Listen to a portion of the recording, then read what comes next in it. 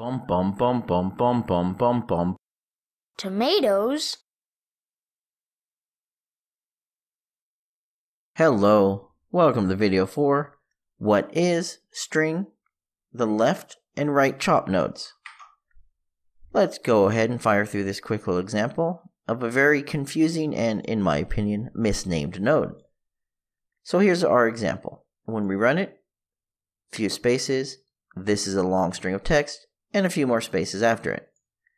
Now the left and the right chop is intended to chop off the left or the right side of the string, but they're actually named backwards.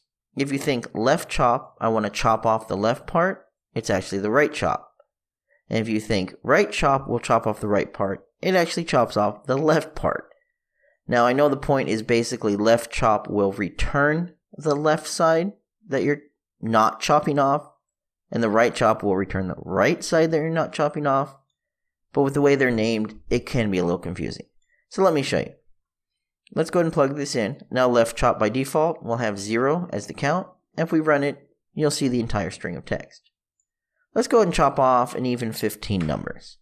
Now this is left chop, count of 15. And when we run it, you'll notice we no longer have the end of our string. We just have this is a long string space, whereas the entire thing is this is a long string of long text in a few spaces.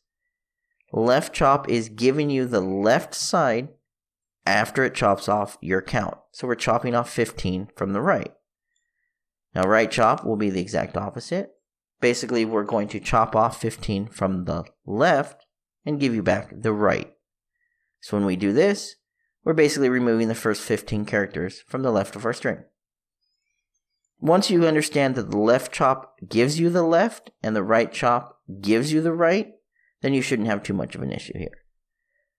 Those are left and right chop nodes. They're useful if you want to basically cut off a certain part. Maybe you're stripping something into different parts and you want to continue on because, for example, you can take your long string, do the left chop with 15 characters, go ahead and reassign it. Well, after you do something with this, go ahead and reassign it back to long string, and now you have a 15 character shorter string.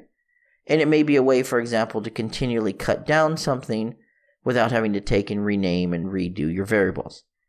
So think of like a disappearing text. Let's say you had a long string like this, and you want each character to be removed one at a time.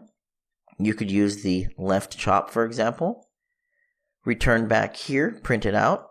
Then take, after you printed it, set your long string back to your return value. You're now, let's say, 1 character shorter. Loop back here and do the same thing.